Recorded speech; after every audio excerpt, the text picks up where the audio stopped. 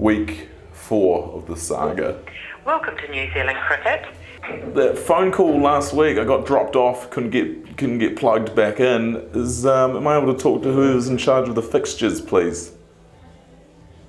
Let me just put you on hold for a moment. Oh. One, please.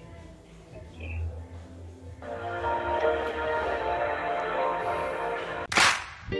Welcome to the Queenstown Sports Show, filmed on site here at Industrial Fitness Gym and Fight Club.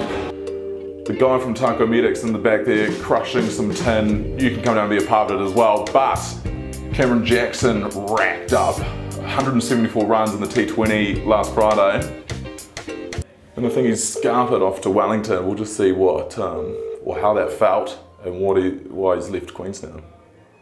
Hello. G'day, is that Cam? Yeah. Have you disappeared to Wellington, have you? Dunedin. Are you studying down there? Are you done with Queenstown? Yeah.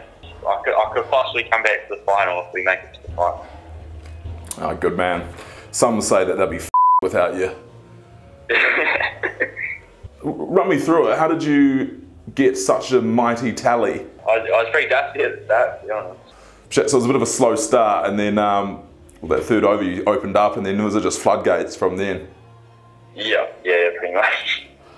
Is that your highest T20 score? Yeah. Before that it was the 120 and just before Christmas.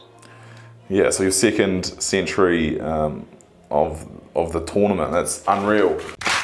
Oh, hey Cam. John Cushion's been flying the flag for the over 80s or 60s cricket, whoever old they are.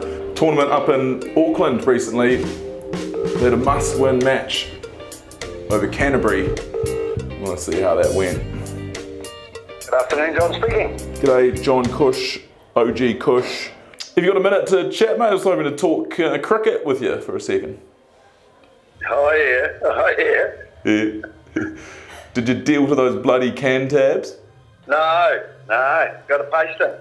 Yeah, so we got one win out of 2 and 2 games to go, so there's still a chance of doing it well, but yeah, we need to be a lot better than yesterday. Oh, I believe in you, mate. And did you say there's some selectors there? Is that for another tourney, another national team? Yeah, we're in the top Australian grade now, and it'd be a hard team to get into, the top one.